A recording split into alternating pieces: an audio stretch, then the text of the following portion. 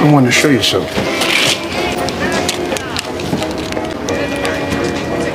You could sniff it, smoke it, or inject it. Nice shout. You're moving chink drugs now? It ain't hop, it's heroin.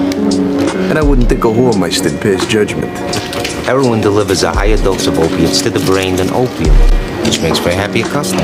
No bottles, no barrels, $1 million in a suitcase. It's the bank.